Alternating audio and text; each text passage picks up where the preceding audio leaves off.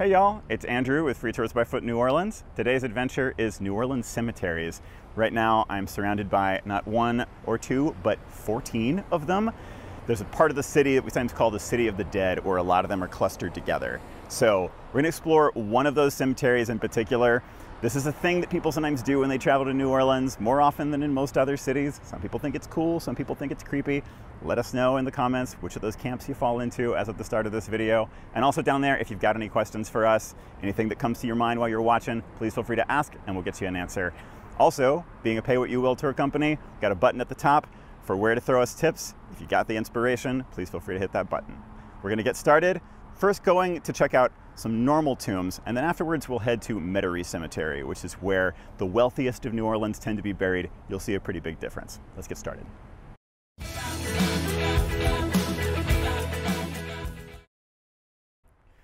So this is a pretty middle of the road, classic traditional New Orleans tomb, y'all. And the process that we do is kind of a two-phase burial. So what you can see right in front of you is phase one. So you can see there's multiple names on here of people who have been buried in this tomb. And when a new person passes away, you'd remove this plaque and there's a space behind for placing the body.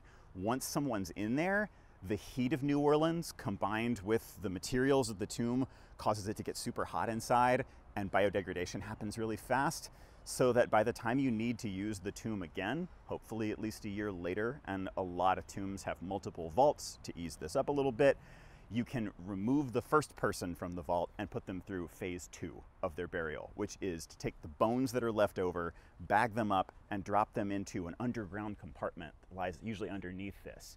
So in that second phase, the person is a lot smaller. You can fit dozens of people inside of even just a small tomb like this for that reason.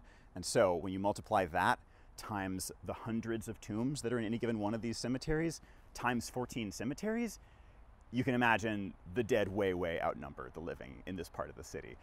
But for us, being a really small town surrounded by water, it's a really logical, efficient system to go with, and it's by and large still how at least a pretty large percentage of New Orleanians are buried, formerly the majority, but still kind of a large number. So this is not what we're gonna see in Metairie Cemetery. The bare essential idea is the same, but the outside is gonna be a completely different story. We're gonna find that actually right on the other side of a highway out here. So when all this was built originally, cemeteries tended to be put out at the edge of a city because the idea was the dead might be able to spread the diseases that had been involved in killing them. And so you wanted to have some distance between the living and the dead. The city's expanded a lot since then, so what used to be a quiet sort of park-like suburban atmosphere now is right by an interstate highway. So we're gonna be passing under that and we'll rejoin you after that.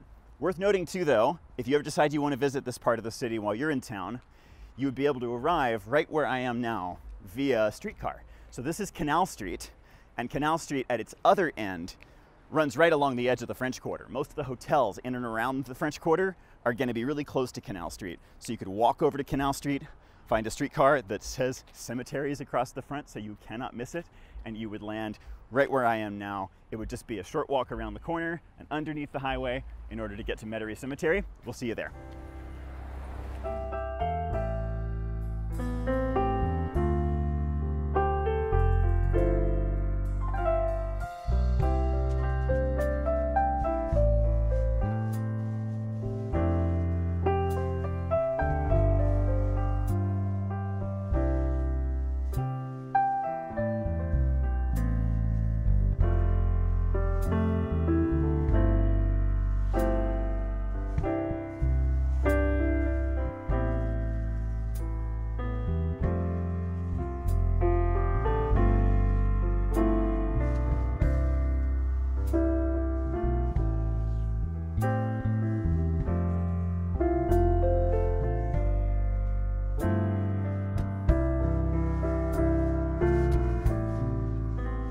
Just stepped inside Metairie Cemetery, y'all, and we are next to not just the tallest monument in this cemetery, but the tallest privately owned monument in the United States. So everything I said about efficiency at our last stop, forget all of it. Everything here is about size and excess.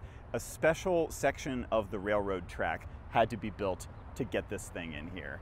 So between all of them, the message of these tombs, they all tell their own story, but collectively the story they tell is, yes, I can take it with me. People spend insane amounts of money on these things, and wealth is consistently the case across the board here, but there's a little bit of a divide in terms of old money versus new money. And where we are right now, you're actually seeing one of the new money situations. So the Moriarty family here, Joseph is a father. We also have his son Daniel around the other side, who was an immigrant from Ireland. He and his wife Mary immigrated here separately, married in New Orleans, and coming from where they came from, Irish immigrants, if you just took the work that was available to you here, you tended to find yourself digging a canal through mosquito-infested swamps, and you were likely to die of yellow fever within weeks of arriving in New Orleans. So you had to be really lucky to find your way where he did, and he ends up becoming a sugar broker, arrives without the money to pay for probably even one of the rose bushes that surround this thing today, and he and his wife go into real estate speculation eventually, and they make the money. Never to get into New Orleans society. New Orleans is a city that at any point in its history has had a birth-based elite, but they do make the money to where he can build her a monument when she passes away before him, from which she can literally look down on all of the better-born, higher-born people in the city. So this is one of the cases of not necessarily a household name in New Orleans, but somebody who really worked hard to become one. We have another similar situation with a monument just around the way. So big Renaissance-style monument over here. This was to a guy named Eugene Lacoste. He's a French immigrant, and when he arrives in New Orleans, he's working as a hairdresser.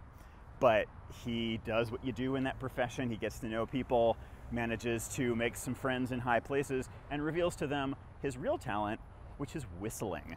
This man managed through his connections and his skill to get top billing at the French Opera House, just where European operas debuted in the United States, just for whistling. And eventually, between his performance skills, his connections, a little bit of money from hairdressing, he became a stock player, basically, and made enough money doing that that he could build this for himself and his mother. And the whole interment portion over there is just one solid piece of marble. This guy had this built during World War I when materials and labor were in short supply. It took $60,000 in World War I era money to do this, and the sarcophagus piece of it is one single piece of marble crafted on site. The row of names along this, where you get Goldring, Jacobs, Cole, a lot of nationalities in one place.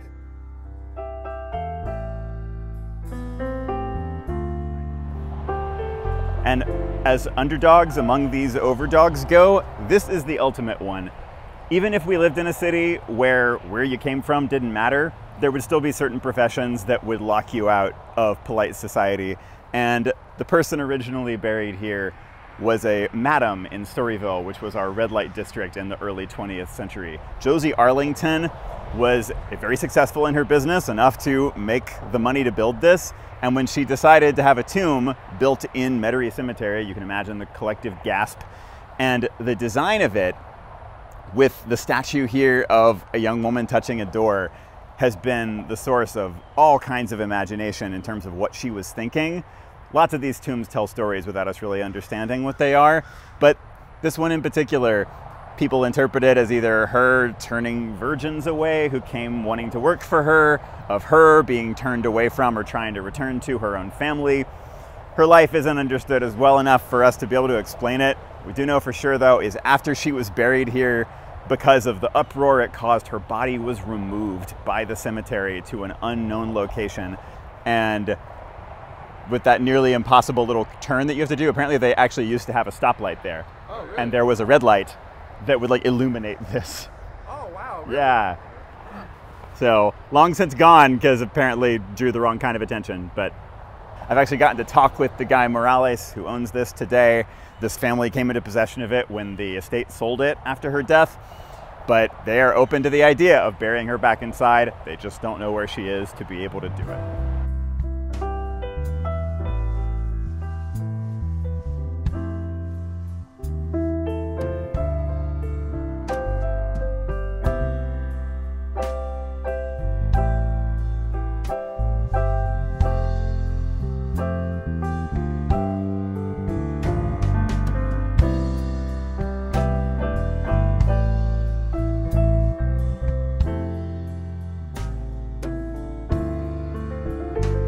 somebody who lives in New Orleans, walking through this cemetery is kind of like walking through a microcosm of the city at large. There's tons of names that you recognize.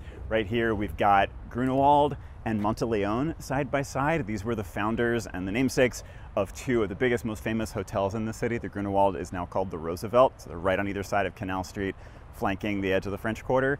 But also exploring this place, you run into a lot of things that are less historic, more just to do with pieces of day-to-day life. People who were the founders of grocery stores. You can see one and say, Kizezi, it's like the ham. So for people from New Orleans, this is a strangely delightful place because you get to be reminded of all of these things that are just pieces of culture from every phase of New Orleans history, things that are a part of almost everybody's life, whether they know or not that it's the last name of somebody who was buried here.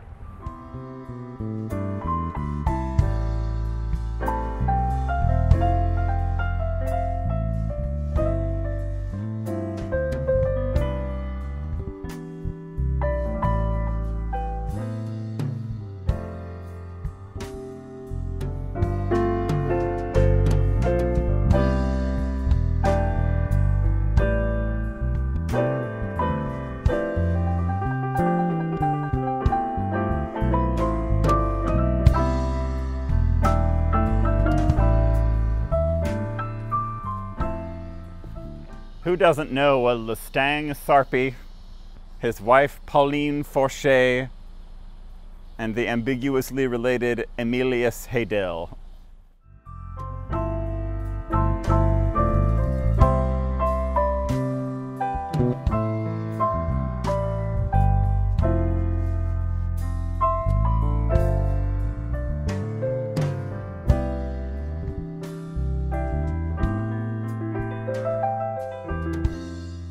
As you can see from these tombs are made in all kinds of materials. You get them in marble, granite, stained glass, cast iron, and you also get them in all kinds of styles depending on what people's references are and where they came from. The Egan family here had this tomb built as an exact miniature match of a ruined abbey that was on the grounds of their home back in Ireland, down to matching where the cracks were on everything.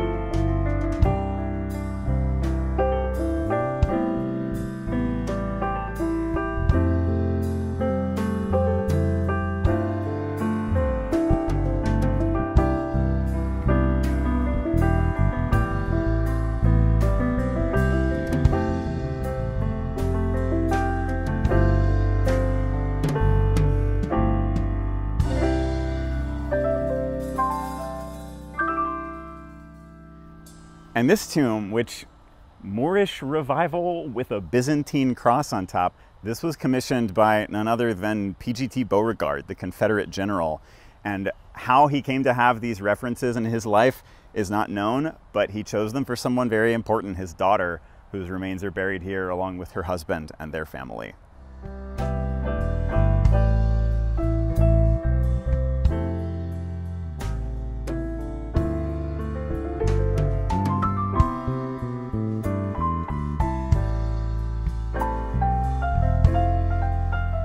Before the cemetery was developed as such, shortly after the Civil War, it had originally been a racetrack, and you can still see the shape of the racetrack from the curve that all of the paths go in. They're wide enough too to be drives, so most people visiting here, it makes more sense to drive through the cemetery than to actually walk through it because of how large it is. This also, the central area that we're in right now, is some of the earliest stuff that was sold late in the 19th century. A lot of this is referred to as Millionaire's Row, and it's some of the biggest, most over-the-top designs. Most of what you're going to see out here is classical designs, sort of Greco-Roman, but now and then, imagine you're a fan of Egyptian revival architecture, can't choose between a pyramid and a sphinx, why not both? So Lucian Brunswick and his family did something that was not totally out of the ordinary at the time. There was a big vogue for Egyptian stuff around the time that a lot of the archaeology in Egypt was uncovering how pyramids and so on worked. But it was definitely a nod to the status that he had achieved here to bury himself like an ancient Egyptian pharaoh. This guy started a pharmaceutical company that's still around today.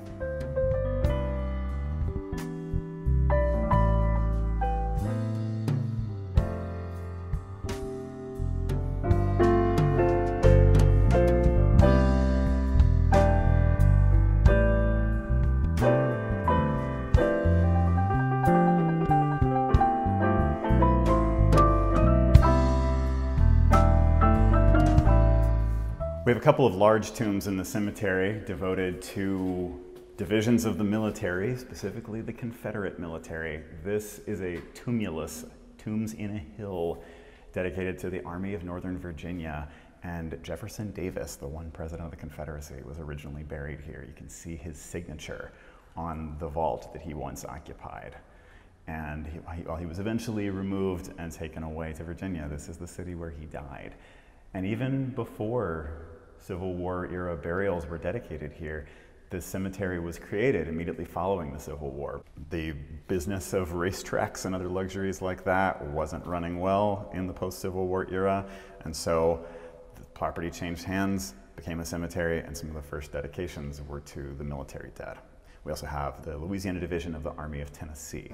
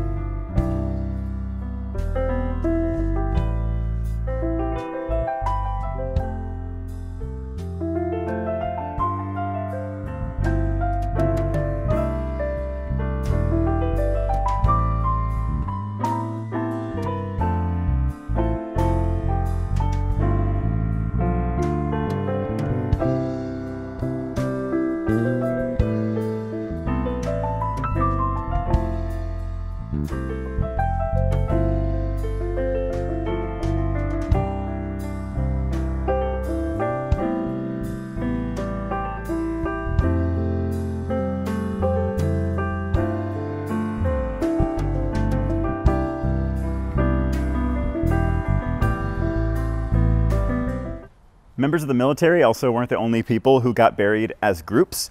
A lot of times, group pooling of resources was the only way somebody could afford maybe a tomb at all, but especially a tomb in a high-cost area like this. So you get society tombs, in this case, societies of Italian immigrants banding together around the shared place they were from, shared profession, shared language, and just kind of shared burdens, possibly. Society tombs were also founded by people who shared a profession, and sometimes by people who went to the same church. So many people who were working to middle class, and especially out here in the suburbs, folks who were aspirational from wherever they started when they arrived towards a higher level. Previously, the city itself, especially the French Quarter, super Italian, but now that's mostly suburbs around where we are now, where they live. So you get these large communal monuments, and then once in a while you'll see plenty of Italian names out here. of folks who made enough to also have their very own tombs, and one of them is Louis Prima. This is one of our more famous jazz musicians. Depending on your generation, possibly either know him for his own stuff. We have some of the lyrics of his song Just a Gigolo on the tomb itself, a little bit of a lighthearted exit, but also for people of my generation, maybe best known as King Louis from the animated movie of The Jungle Book. So he is remembered by a trumpet blowing angel on top. That was his instrument besides his voice. So fewer musicians made their way out to a place like this, but he was one who did well enough to pull it off.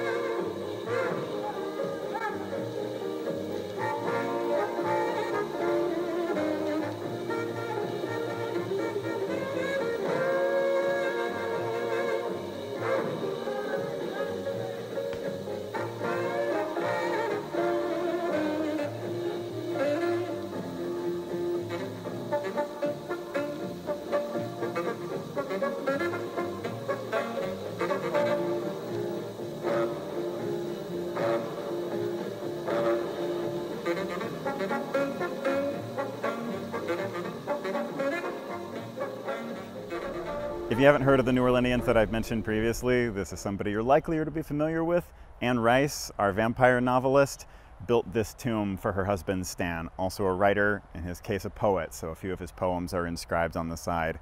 He passed away while they still lived here. She doesn't live here anymore, but she has this ready and waiting for her when her day comes.